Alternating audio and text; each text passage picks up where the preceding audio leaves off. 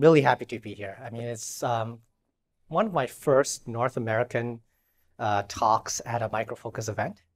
So normally I lecture at universities or I lecture at much smaller conferences. So it's great to be able to spend some time with you guys.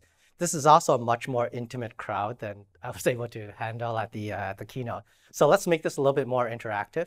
So if you have questions at any time, just feel free to jump in. I mean, I've got some slides in here, but I don't have to stick to the slides. But I do have some information that I'm hoping to share with you. This is the Data Science 101 class. So I'm going to try my best to be as vendor neutral as possible. And I'm also going to try my best to sort of be as helpful as I can without diving into math, right? Because no one wants that. Although if you do want that, come to my 201, where we get a little bit more mathy. So my goal here is not to encourage everyone to hop on the socials.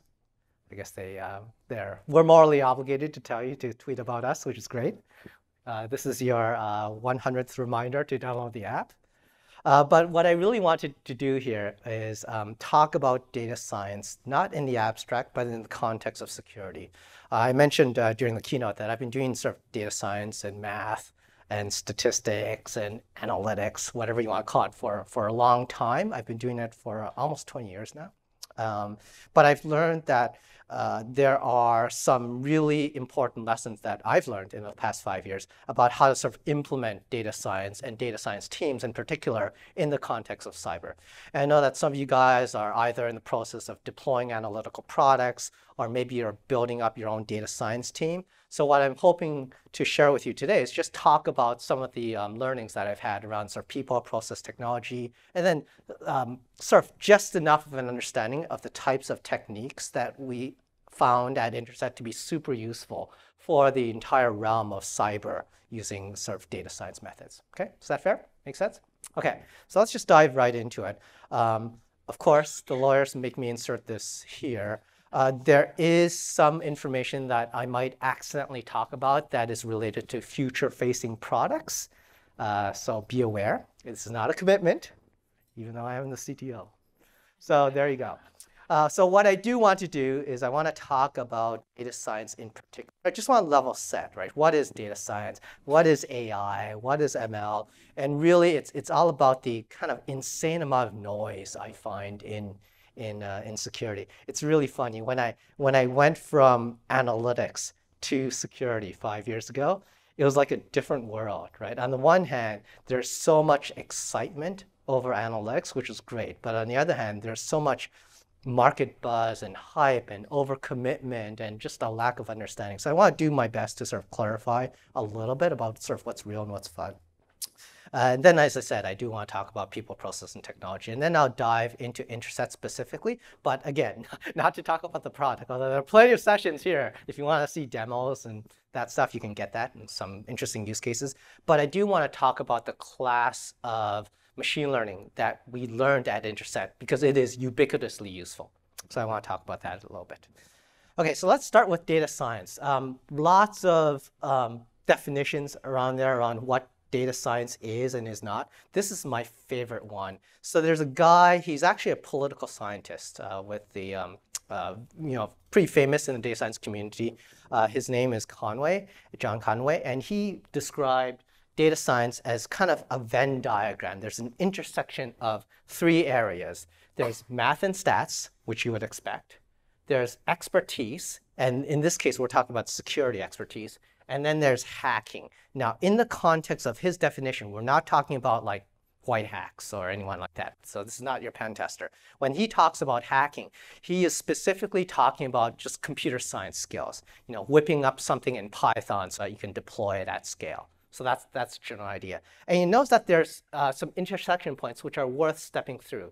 So you really do need all 3. So if you have math and stats, just pure research, just statistical learning, and you combine that with security expertise, then what you're doing is traditional research, what I would call traditional research. So you're getting together with some security experts, you're saying, okay, theoretically, what is this model that can sort of help detect this type of APT? Okay, so that's what I call traditional research, or On the other hand, if you have a computer science specialist, someone that could just deploy a system at scale, make it run on messy code, on messy data, and then combine that with math and stats, then that's just pure machine learning, right? So you're sort of implementing math, putting it in motion, having it learn, trying to do stuff with it. So that's what we would call machine learning. The intersection between computer science and substantive expertise, it's what he, not I, but he called out as the danger zone. And that's kind of a really important area to sort of be aware of.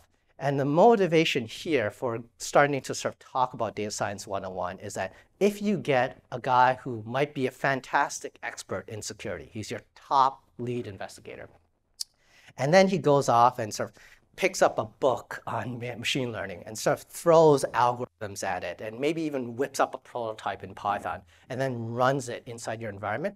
The reason we call this the danger zone is that without a proper grounding in statistical knowledge, you can get into trouble, right? You can generate a ton of false positives. You can generate results which look fantastic in the lab, but once you run it in your environment, it just blows up. Right, so selfishly, what I'm trying to do is just, I've been on a bit of education recently. I'm just trying to sort of make this entire industry aware of kind of, there is a proper principled way to apply statistics to this problem space. I mean, statistics is not new. It's been around for hundreds of years.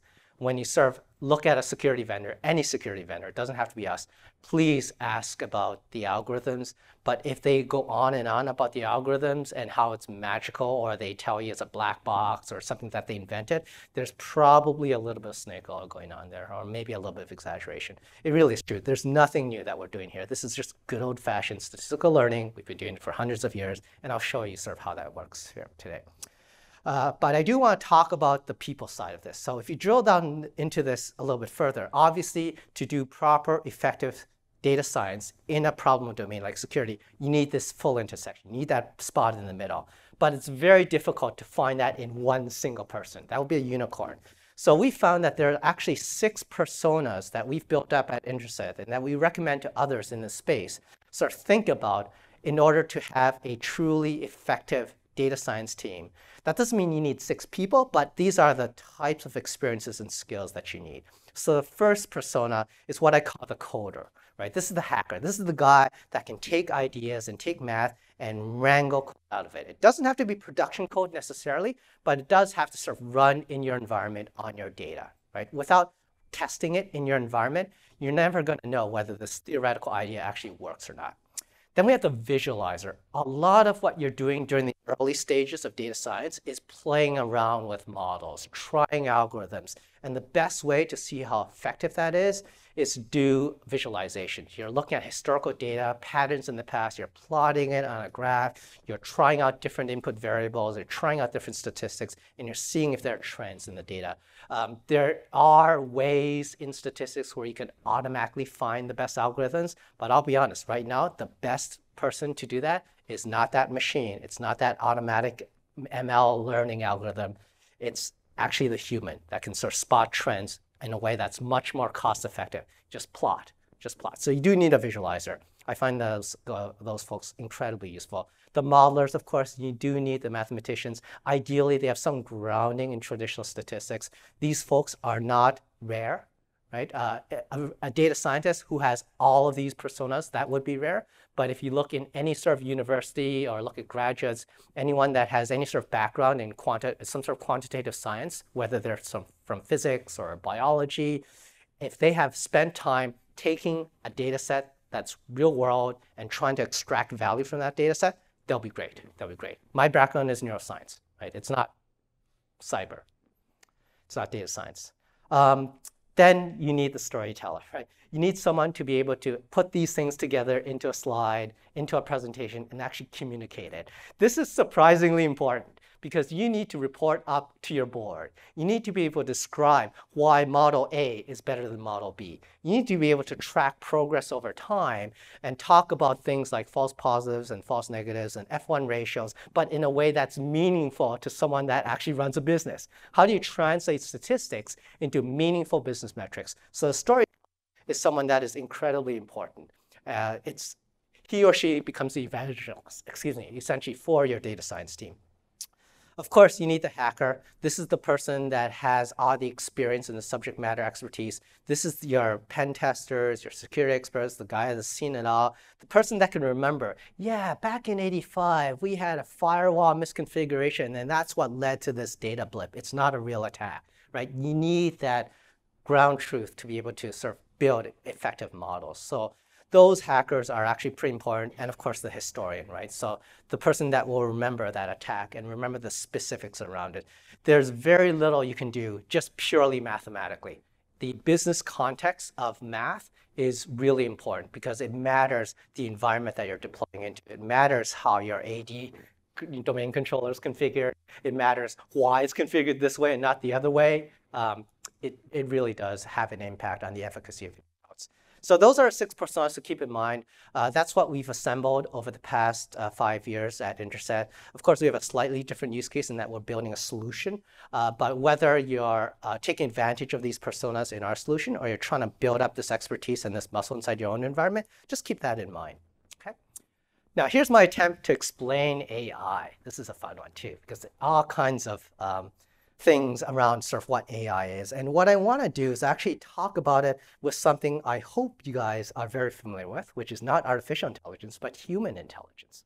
So I'm an engineer, so I'm going to think about it in terms of a system diagram. So if I think about input, as humans, I think part of how we demonstrate intelligence is being able to sense and perceive the world around us. We're doing processing on the photons that impact our retina to be able to turn them into more than just edges and lines and shades of gray and color. We're actually doing some processing to identify, hey, this is a cat and the cat is moving rapidly, right? This is a car and it's about to hit me. That's a Texas thing. So that's the kind of thing that you do on the sense and perception side. So if that's the input, if you think about the output, there are ways in which we can demonstrate human intelligence on the output side as well. The way we interact with the environment around us, the way I can sort of navigate around this crazy cable here without tripping. The fact that you can sort of communicate your intent with other human beings, right? So there is an output side to intelligence as well. In addition, there's just stuff in the middle. There's things that happen squarely inside your cortex that are related to human intelligence. Obviously, we store knowledge and memories. We don't just store it as raw, scripted playbacks of things that happened in the past. We are storing it in some sort of knowledge representation inside your brain. You're also making decisions on some of those things. I've learned in the past that if this bullet flies towards me, then I should dodge. Okay, please don't take that as a Texas thing. But you are making decisions based on your experience and based on your knowledge, and you're learning. You're learning, and I would simplify this a little bit by saying that you learn in 2 different ways. You're learning by example. You know what? This is a dog. This is a dog. This is a dog. This is a cat. This is a cat, right? And when you're a kid, you get enough of those examples, you very quickly learn this is a dog, this is a cat. Or you learn by observation. No one is explicitly telling you things. You're just learning because you are a fantastic pattern detector. You're seeing these things around. Okay, so if this is a description and a system diagram for human intelligence, let's map all of these squares to artificial intelligence. Let me try and sort of break this down for you. So if I look at the lay of the land, on the input side, sensing and perception, there are technologies which you have heard of, like natural language processing, which is reading a document and figuring out what parts of speech and words and concepts are stored inside the document. Speech recognition, like what you go through whenever you talk with Siri. Visual recognition, parsing a video or a YouTube video or images. There are technologies that are part of AI for sure that are involved in those spaces. On the output side, robotics, self-driving cars, navigation, speech generation, those are equally valid areas of artificial intelligence that are tremendous amount of research that has been going on in the last few years around that. But also the parts in the middle, right? There are areas of research very active right now talking about how do I represent knowledge? How do I do it in a higher level thing? It's not just a database that's flat, right? There are ways and encoding schemes where knowledge representation is very, very important for progressing in AI. There are ways that we are tracking and developing around how to make decisions, how to optimize for decisions, how to look at constraints and factor that into our thinking, so to speak, in the world of AI. But then, of course, the one that we've all heard about is machine learning. So just like how we as humans can learn by example or learn by observation, there are two types of learning that machines can do. Broadly speaking, there's supervised learning, which is learning by example. You basically feed the algorithm a bunch of pictures and you say, here's a dog, here's a dog, here's a dog, here's a cat, here's a cat, here's a cat. And once you give the algorithm enough examples, it will gradually learn and very quickly with enough data, the difference between a cat and a dog, so that when you show it the next picture, it goes, that's a cat, that's a dog. And it could do that incredibly accurately if you have enough data and if you have enough answers, what I call labels. The other class of machine learning is unsupervised. This is learning by observation. You're not telling the machine anything specifically. You're just saying that here's some data, there are patterns in it. I want you to figure out what those patterns are because we think they're useful. So basically, AI is a collection of all of these technologies. So when we at Interset talk about machine learning, we are specifically talking about a very small but powerful subset of AI. Okay, so that makes sense? Okay, so ML is a subset of AI. Specifically, there are different types of machine learning. There are tons of algorithms out there, and it gets super confusing. And I apologize on behalf of the entire marketing industry for all the confusion out there. People will toss out algorithm names like recursive Bayesian estimation or neural networks or deep learning and all that stuff. But really, all those are different ways of implementing either supervised learning or unsupervised learning, broadly speaking. And even that is already a simplification. The reality is very few examples of real-world machine learning is done using a single algorithm. I've never seen an actual application where you pick one algorithm and then apply it to every single problem. That's like having a hammer and applying it to everything because everything looks like a nail, right? It's not real. So what happens in real life is that we actually end up looking at the problem first and then figuring out the best algorithm or combination of algorithms for the job. So when people talk about deep learning, which is probably the most buzziest of the technologies out there, deep learning is, again, I'm simplifying here, but it is thought of as a supervised machine learning. So what deep learning is really good at is something where you have a large amount of examples, like images, examples of speech, and being able to feed it answers so that deep learning can learn from that. There are ways of using deep learning for unsupervised problems, but classically speaking, that's what deep learning is really good at. And that is why when you hear about deep learning, a lot of the examples are video recognition, speech generation, speech recognition, is because there's a lot of data, because there's a certain volume of data that's required for deep learning. And the data is very, very wide. Lots of pixels, thousands of pixels, lots of sound samples, and so on. That's required for deep learning, okay? So I'll circle back to that in a second when I talk about anomaly detection in a second, okay? All right, so process. Anyone that starts with the algorithm first, or any vendor that talks to you and says, we're great because we use recursive Bayesian estimation, or we talk about deep learning, you should instantly be skeptical. Right? The way you develop a data science solution is to always start with the use case. And then from the use case, you very quickly identify the data sources that are the most important and available for that use case. Without data, I don't care what algorithm you choose, it's not going to be meaningful. Right? In fact, it's been proven statistically by statisticians that having better data trumps the better algorithm each and every single time, right? So if you don't have messy data, then obviously you don't have to worry about it, but let's face it, every one of us has messy data, right? Garbage in, garbage out.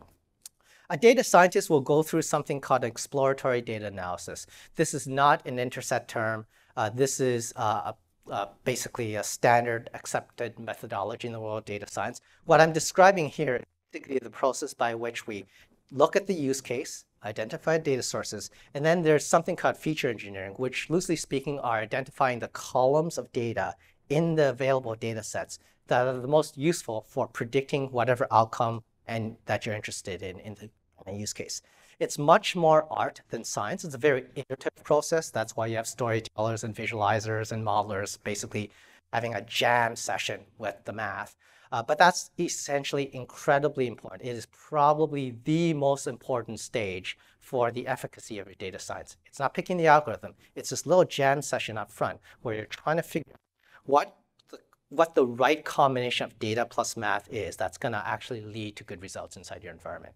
Okay, and then of course you have to put it into production, right? And sometimes, if it's an internal project, that's very straightforward. You just want to be able to write a quick and dirty Python script that runs inside your environment.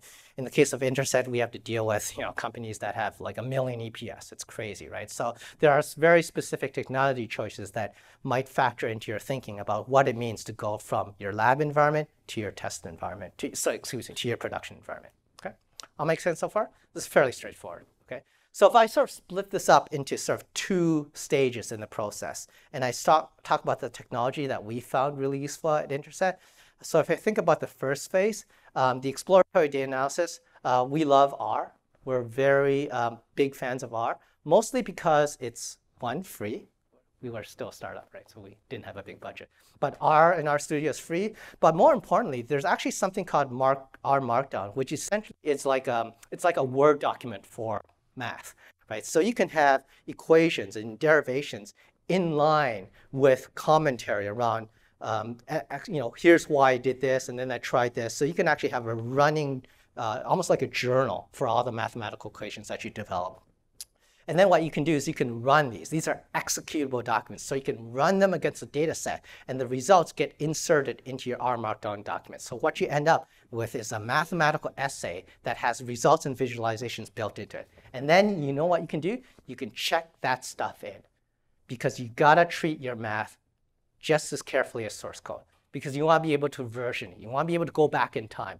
It sounds like I'm being a little bit anal about this, but if you are a software developer and you've been doing this for a long time, you know how important it is to track the source code of your code. I would claim that the same principle is equally applicable, if not more so, for math. It's very easy to forget why you developed the equation in a specific way. You want to be able to sort of revisit those decisions. You want to be able to rerun your math later on when you have additional labels or additional data sets. Okay, so very straightforward. That's what we found very useful. But there's other technologies out there. There's some great Python libraries. Jupyter notebooks are pretty hot as well. So there are ways in which you can sort of achieve reproducible research, but also documented and versioned mathematics.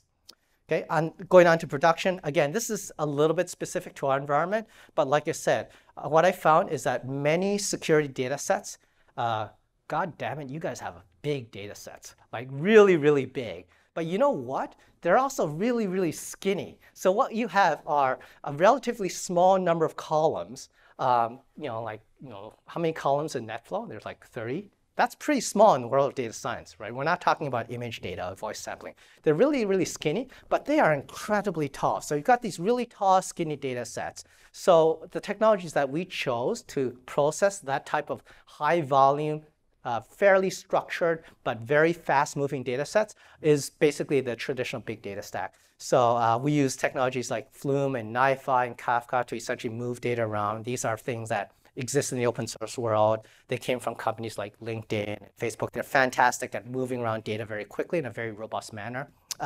We use technologies like Spark and HBase to do our processing.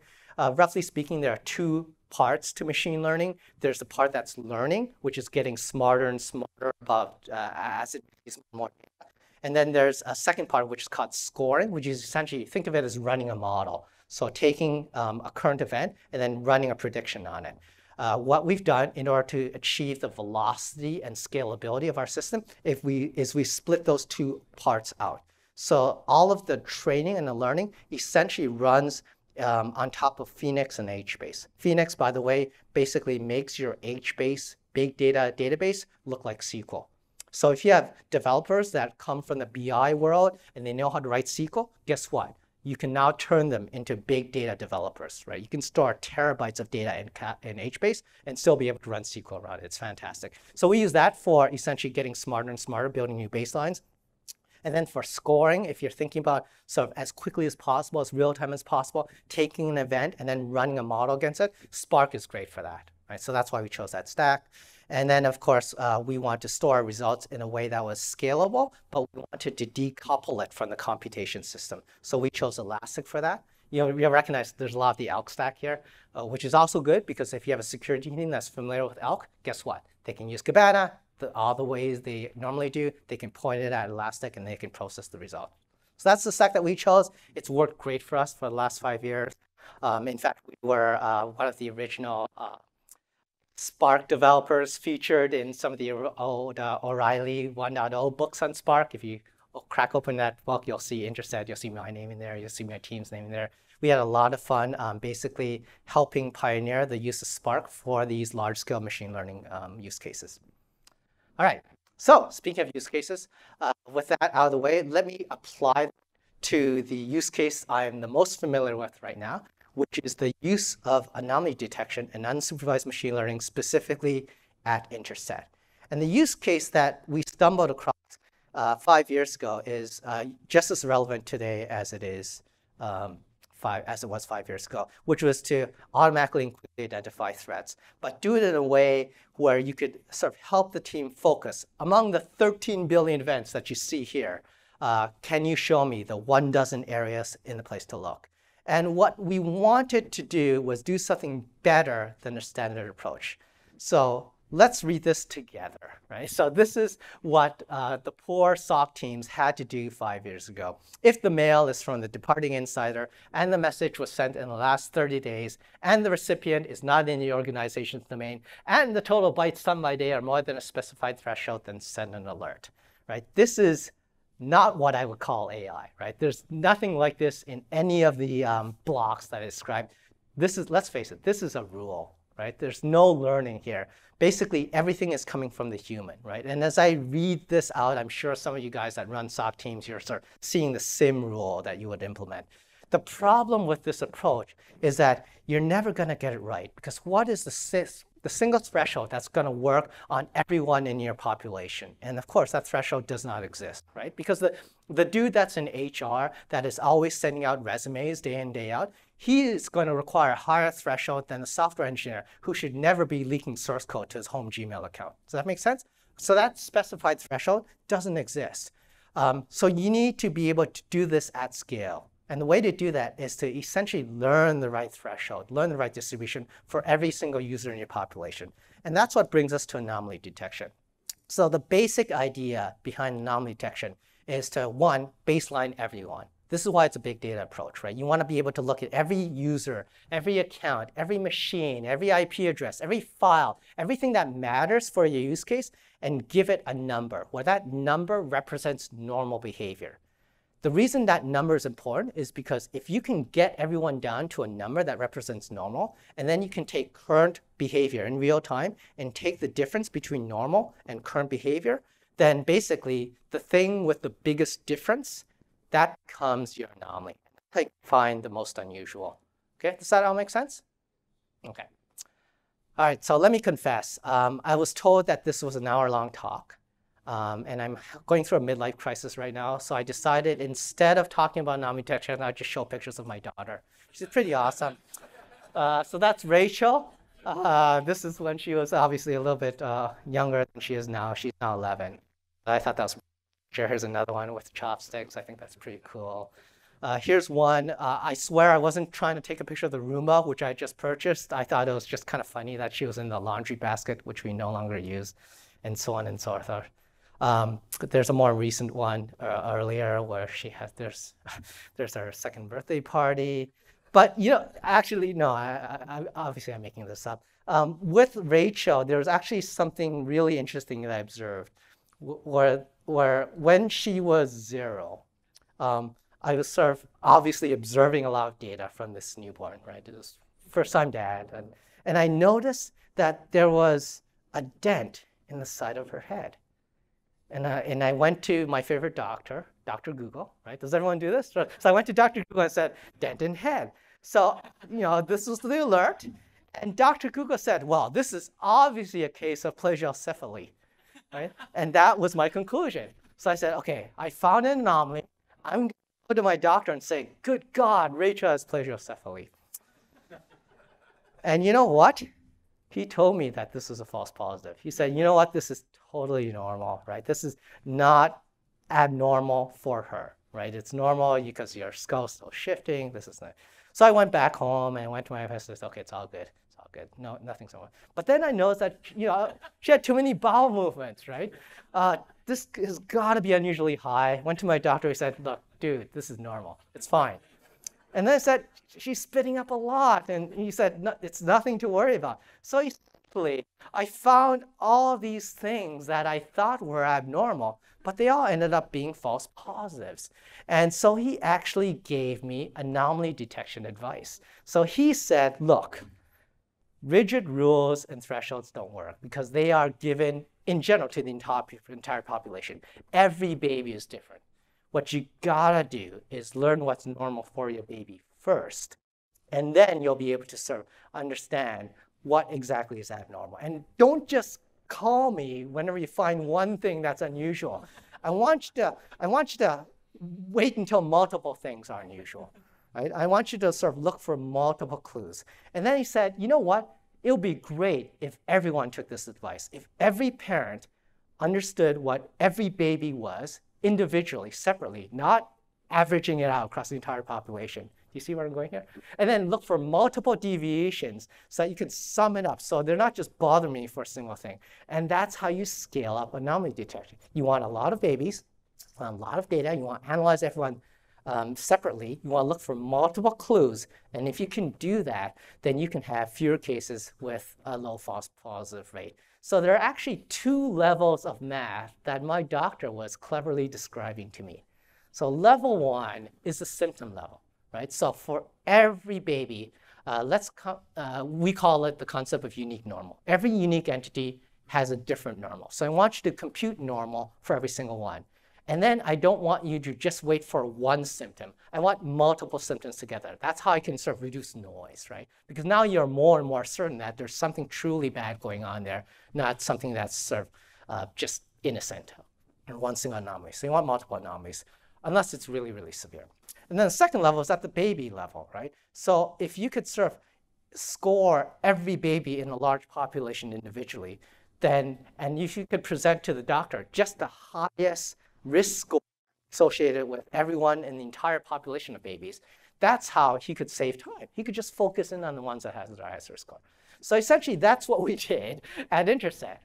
I should give Rachel a bit of a, I don't know, percentage of my earnings here. So essentially, here's the deal, right? Let's suppose that we have a data that feeds in and it is giving us login records or access records. And we just notice that Anne Funderburg is working an unusual hour for her, right? For her because unique normal, right? Every baby is different. And we can give it a number, right? We quantify it and that number is 15. If we stop there and we just sounded an alert, that could easily be a false positive, right? Because maybe Anne is doing something because it's the midnight hour and she's burning the midnight hour because there's a big deadline due tomorrow, right? So, however, she's also VPNing from China, and that's unusual for her, right? So she's not a Chinese employee. We've never seen this IP range before. And she's also accessing a combination of file shares that she's never done before, and that's unusual as well. And she touches one of those file folders an unusual number of times, as if she's trying to figure out the ACL. And if she's transacting an unusually large number of files from that folder to, say, an unsanctioned cloud service, and so on and so forth. So your intuition as a security expert now, not as a parent, although that applies as well, is that the more of these anomalies coincide on the same thing, the less this starts to feel like a false positive, and the more Anne Funderburg starts to feel like a person of interest. And that's really all we're doing. What we're doing is we're doing anomaly detection en masse. We're computing normal in multiple ways, multiple symptoms, across a vast population. We're assembling clues together as if we're corroborating evidence so that we can be more and more sure that the lead that we're giving to you, in this case, would drive that lead from a low score like a 15 all the way to a highly confident score like a 96. And that's essentially how we do what we do. All make sense so far? Okay, very good. All right, so this is my mathematical architecture slide. So there's one takeaway I would suggest for your highly effective pragmatic data science teams is to build a math architecture. Just like how you wouldn't purchase a software solution without seeing a technology architecture so that you can understand fit and understand the edges of the implementation, there's a very similar concept in the world of data science. So our math architecture kind of looks like this. We have some random combination of data sources, right? We don't know in advance, right? Maybe it's one data source or maybe it's multiple data sources.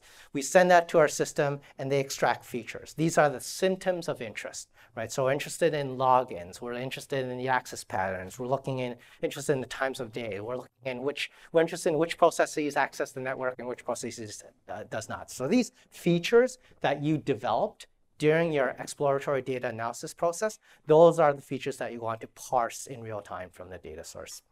Then you run them through the models. Because we're constantly looking for multiple systems, you're not running these models serially. You're running them in parallel. For you to be highly detective in your anomaly detection-based system, you want to run as many of these algorithms as possible because you never know which combination of clues are going to be relevant for a brand new attack, right? Or a brand new, never seen before black swan event.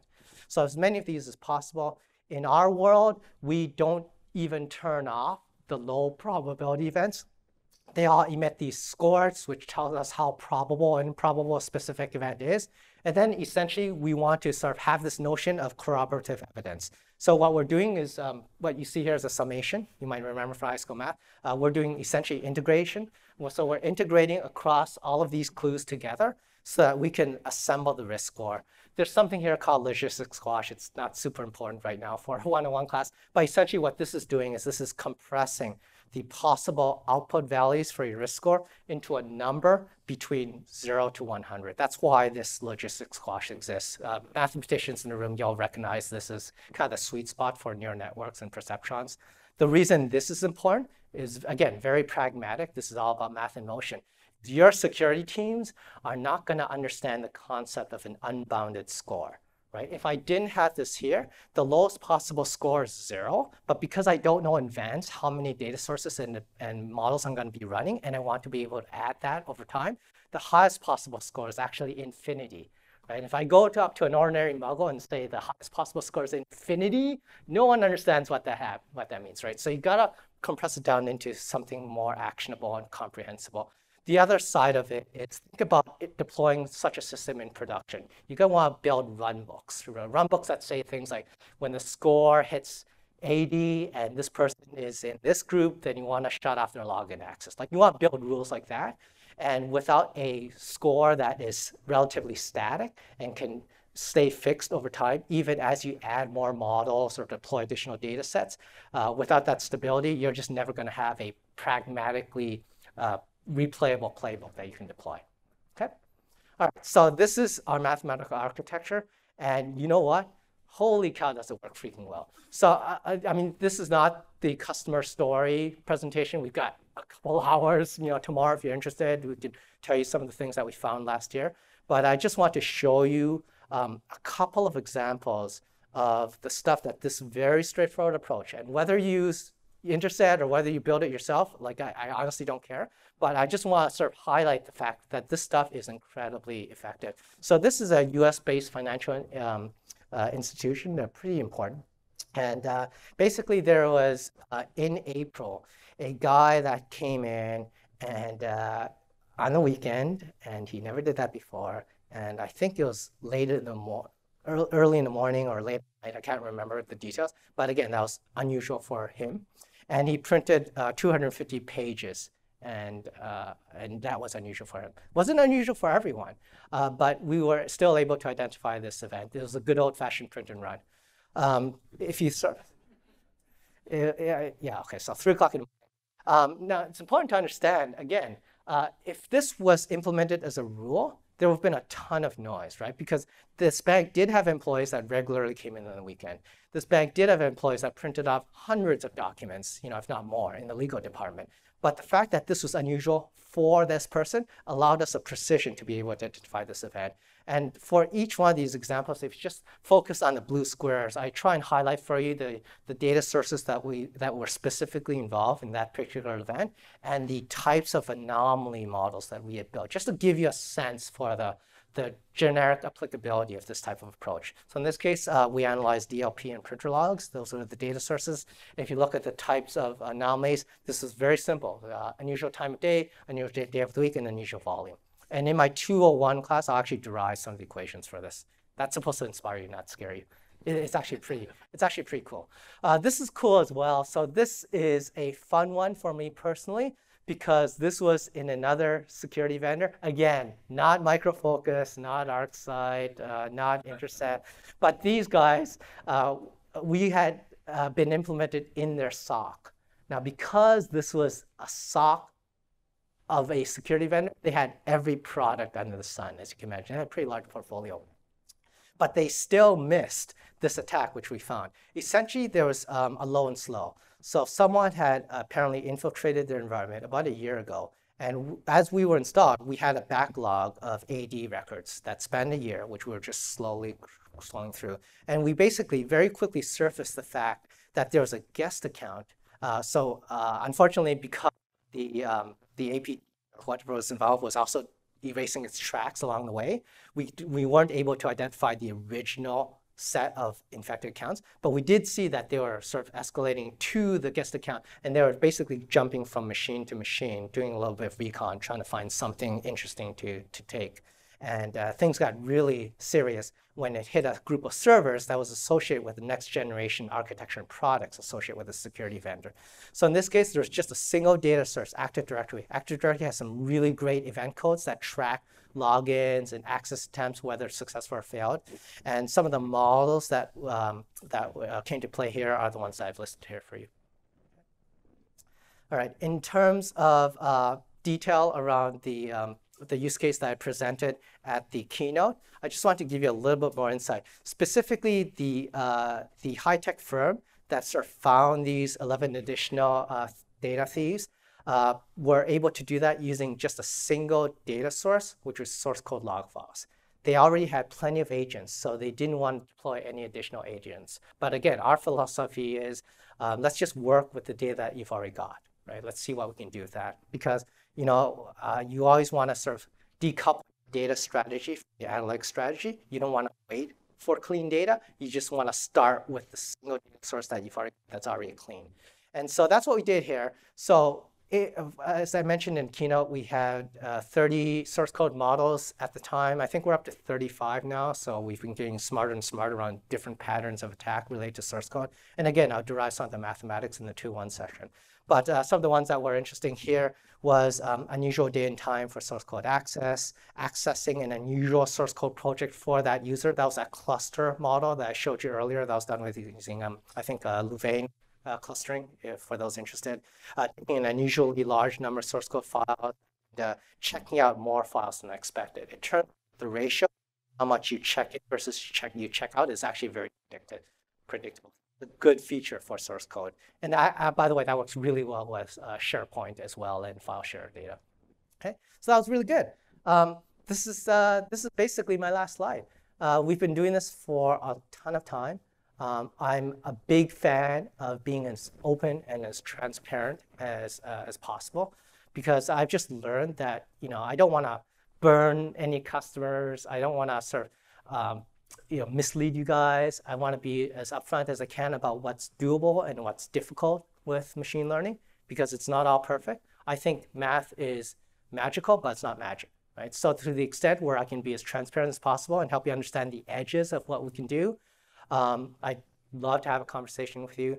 There are a ton of Intersetters here at this event. There's a ton of presentations that we have. I've got my 201 version of this where I'm going to actually go a little bit deeper into the specific algorithms that we have, show you some examples, hopefully inspire you on the application of problem methods for anomaly detection. I have a lot of friends here with me today that have tracks on customer use cases, on the difference between machine learning in the abstract and how you get it at scale in a real environment, about the theming aspects, the interplay between correlation in ESM and analytics in Interset. So some really good and hopefully pragmatic and useful sessions that you're happy to attend to. And thank you so much for your attention. I would love to take on any questions if there are any. Again, not a threat. That was supposed to be inspirational, especially if they're math questions. Yes, sir. Do you have any special hardware and software that this runs on? We are based on top of, sorry, Hadoop. So the question was, is there any special software or hardware that this stuff runs on? First and foremost, we run both on-prem or in the cloud. There's no live internet connection required at all. You can be completely air-gapped. When it's on-prem, we run on top of a existing Hadoop infrastructure. So whether it's Hortonworks or Cloudera, that is essentially the platform upon which we deploy, because this is a big data solution. So those are technologies that we run on top of. Good for people already have a big data strategy. My mic is coming out. The good news for people that have a big data strategy, we can run as an app essentially on top of the existing big data infrastructure. We were big data from the very beginning. We're big data native, so to speak. And so able to scale our and all analytics on top of any other existing big data workloads, that tends to be pretty useful. You can also deploy us in the cloud. It's not a different solution, it's the same solution, but we have optimized it for cloud environments, including AWS serverless optimizations, which can be very useful for cost efficiencies, as opposed to, say, a very naive EC2-based deployment. No special hardware, but you do need enough hardware to be able to sufficiently run a Hadoop cluster. I'm not quite sure how to ask this question, but I was thinking of your example with your dog. What if when you check normal is when she's got the flu? Or, in an environment, normal is an already infected organization where somebody's already doing something bad. Right. That's a problem. That's a great question. So the question was, what if when I measured normal, my daughter, who's perfect, by the way, so this would never happen. But when you do measure normal, let's suppose that she's sick, so there's something that we're measuring that is sort of abnormal from the very beginning. And if I translate that into the world of security and anomaly detection, your question really is, what if there's a zero-day bad guy in your environment? So there's a guy that's already in your environment. He's bad from the very beginning. And we actually work around that through peer-based comparisons. So it's one thing to be able to baseline and compare against past behavior, right? So you want to be able to sort of learn from the past so that you can sort of identify differences and anomalies based on what's happened before for that individual person or baby. When we at Interset sort of looked at that, we said, okay, that's pretty good, right? But we had the same question. What if you have a zero-day bad guy, right? He's always been bad from the very beginning. So that's why we actually compare you to others like you. So every entity gets compared to their own cluster. So we use statistical methods to be able to find these peer groups. You can define it, but that's a pain in the ass, right? Because AD is really messy and always out of date. Right? But if you could learn, for example, the same set of people that access the same file shares as you do, but you're still different from them, then even though you've been bad from the very beginning, you can still find differences. So that's a workaround for you. Questions? Yeah. It's about the performance to find different data and processing. What is the different Interset to do that? So the question was around performance. I want to just make sure I answered the question. Is the question around sort of how we can ensure a performant Interset system, or yes? Okay. So is to sort of separate the training from the scoring. Do you remember how I sort of made the point where machine learning is divided up into two parts? There's training and the scoring. So the training part, that's the part that is getting smarter and smarter based on more data. The scoring part is the part that's more important to be as real-time as possible, right? Scoring basically means that as soon as the event comes in, you want to be able to quantify how unusual that particular event is. When you decouple that, basically in practice, you're running scoring continuously all the time as real-time as possible. The training can be a separate process because guess what? Learning normal is not critical to be real-time because normal, by definition, does not change quickly. So if you can run your training session once a day, once a week, that's perfectly fine. As long as you can catch the bad guy, something unusual, based on what you've learned about more normal, whether it's 24 hours ago or 1 week ago, you can still catch. You can ensure performance just by separating the two. Any other questions? Yes, sir. Yeah. Can you use your tool as a means to determine identities in an organization and how they are used without having to go through lots of Q&A with different individuals? What a great question. So the question was, can we use this tool, or I guess broadly speaking, this approach, to be able to infer identities and, based on observation? The answer is yes. Actually, it's interesting. Do you remember that high-tech source code theft that I showed? And during the keynote, I showed a cluster visualization that showed essentially the access patterns of all the engineers across all the source code repositories. Basically, the 4 clusters represent common access patterns. Did that, and I said, it's great that you found all these bad guys. Can I also use this cluster model to be able to define least privileged ACLs around my source code repositories, right? Because all of a sudden, I have data-driven analytics that tells me exactly the way to access to source code in a way that's not good day-to-day. When it's a startup, got quite like this analytical method for this slightly different use case. Yes, but we can't because we're a startup. That's now different now that we're part of Micro Focus. We had to say no at the startup because we only had so many people and I need to serve a product, not one specific case at the park. But now that we're part of Micro Focus, one of the reasons I'm so excited is because I'm all these uses for the same technology that we've refined and hardened at Interset over the past 5 years to completely different problem areas in identity, in these in the 4 to 5 stuff. There's so much stuff that we can do. So that's why I'm excited to be here. Yes, sir. In crypto, the math has to be public in order to prove that it's doing what you think it's doing. Absolutely. Something about these algorithms and competitors maybe hiding that, right? Having the black box. How open is the math in the Interset? I am as open as you want me to be.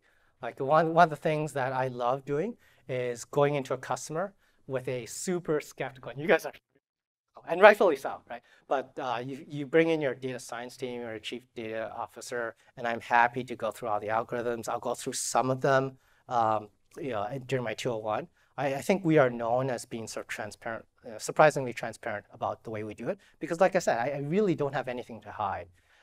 Anyone that says that this is magic or secret sauce or black box, you gotta be a little bit skeptical, right? These are battle-tested, well-understood statistical algorithms that existed for centuries. We just apply them in a very effective way, I think, for cybersecurity use cases. Okay, I think we're almost out of time. Any final question? Okay, last question. Are you working on any of integration with aspects of Interset with other components in the Microsoft? You know, the Micro Focus, yeah. I said Microsoft for the first 2 weeks as well when I was acquired. So the question was, are we working on integration? Yeah. Or for remediation of any of those anomalies, are you actually sending out any calling anything into action from any of the other tools? Look, I love the fact that I'm trying to be vendor neutral, and you guys are asking me all these vendor questions. So the question was, are we working on any other integrations with the rest of Micro Focus? And for example, can we take results and send them back? The answer is absolutely yes. Like I can't list them off for you because I'd get in trouble, but boy are we, right? There's a lot of integrations that you can sort of imagine that make tons of sense, and we're just trying to keep up with the demands on our small organization and integrate as quickly as possible. There is one path that I will highlight because it already exists today. So we're not trying to replace your SIM. We're not trying to be your system of record, right? You've already got a SIM, you've already got a system of record. We're not trying to be that. But what we are trying to do, and what we have always tried to do, is read data from your SIM or your data lake or your files, wherever the data is, we don't care, right? But we process that data, we can run the results, we have a glorious UI, it's beautiful, but you don't need to use our UI because you probably already have a pane of glass. You probably already have a source system or a ticketing system. So we actually have always made it easy for you to take our results and send it back to your SIM or your swim lane or your Jira or Mephisto or whatever, right? So what that means, today, you can already process data with an ESM. You can have us analyze it, and you can use our UI, but you can also take every single one of the results and send it back to your SIM for further processing. Okay, so that exists today. That's nothing you have to work for, but we are doing some amazing things. Deeper integrations where you found an analysis already things that you want to do out of media. Yep. Setting into NetIQ. Yep. Yeah, that exists today. So we have a generic sort of output mechanism for invoking stream services through a RESTful API. We'll send content triggers so that you can shut off access inside NetIQ. That's a perfect scenario. You don't need to wait for that, but we'll come back next year and we'll probably be able to talk about some of the deeper integration that we're done. Unfortunately, I know out of time, sir, but can we sort of talk after? Okay, perfect. Thank you so much.